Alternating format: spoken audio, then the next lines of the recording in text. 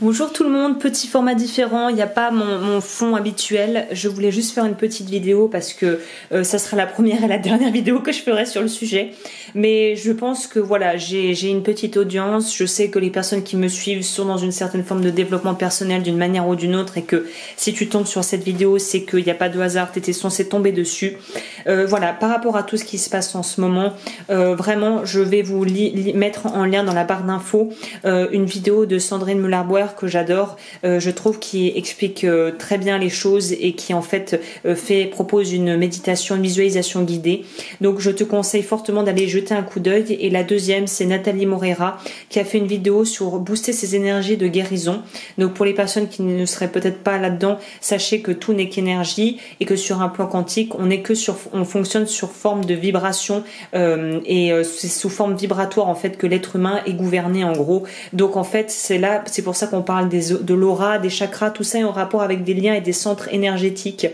Donc en gros ce que j'essaie de te dire c'est que plus tu vas être dans l'amour, plus tu vas réussir à augmenter ton taux vibratoire en trouvant un contrebalancier à la peur, le mieux tu te porteras. C'est peut-être aussi un bon moment pour les personnes qui connaissent les techniques, le reiki, le feng shui, le tai chi, la bioénergétique, trouver un bioénergéticien sérieux qui puisse t'aider à pouvoir booster ton corps en cette période un peu trouble, un peu bizarre qu'on vit actuellement.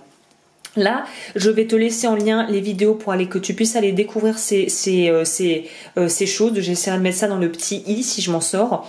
Et l'autre chose, c'était pour des choses un peu plus pratiques pour les gens qui seraient un peu en panique. Ne paniquez pas.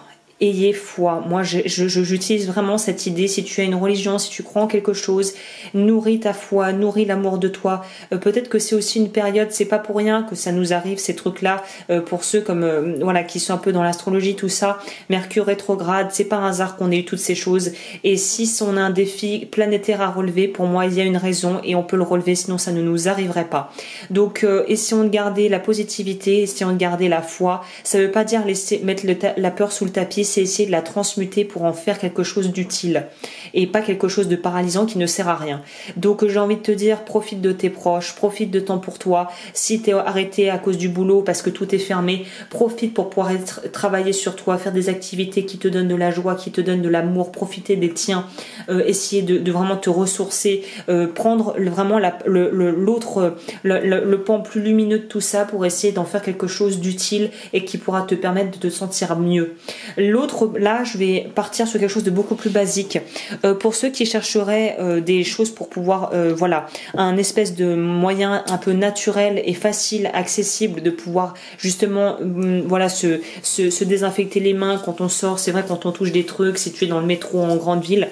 Je te conseille de prendre l'huile essentielle de Ravinsara. Attention à ne pas utiliser chez la femme enceinte, chez les enfants en dessous de 12 ans et chez les personnes avec des antécédents d'épilepsie, enfin qui ont des tendances épileptiques. Donc je te conseille de vérifier avec un pharmacien ou un docteur avant de prendre ça. Là, moi j'ai transféré dans un contenant plus pratique mon liquide vaisselle. J'ai mis 15 gouttes de Ravinsara.